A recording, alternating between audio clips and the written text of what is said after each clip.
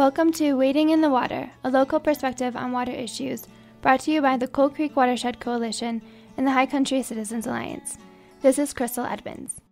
In 2011, the CCWC expanded its geographic reach to include the Upper Slate River Watershed. The Upper Slate River Committee will be developing the guiding document for watershed protection and restoration, the Watershed Plan. Baseline data shows that the Slate River is impaired by some of the same metals as Coal Creek: cadmium, copper, lead, and zinc.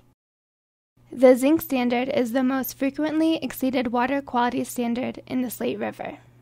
Zinc is a trace element essential for health, but too much zinc can cause health problems for humans, aquatic life, plant life, animals, and soil. Another recently completed study documents how the watershed's geology and land use are affecting the river channel. This assessment will help the CCWC identify and mitigate sediment pollution and unstable banks in the watershed, and it includes a prioritized list of restoration opportunities. Perhaps the most important result of the study was the confirmation that a majority of the Upper Slate River watershed is in very good condition.